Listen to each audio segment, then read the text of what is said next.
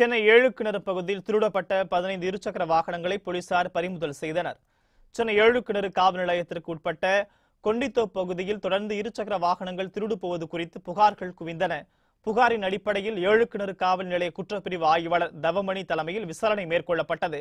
விசாரணையில் சென்னை சாலிகிராமம் தசராபுரத்தைச் சேர்ந்தவர் நசீர் என்னும் நபர் பல வருடங்களாக இருசக்கர வாகனத்தை திருடி விற்பதை தொழிலாக கொண்டுள்ளது தெரியவந்தது.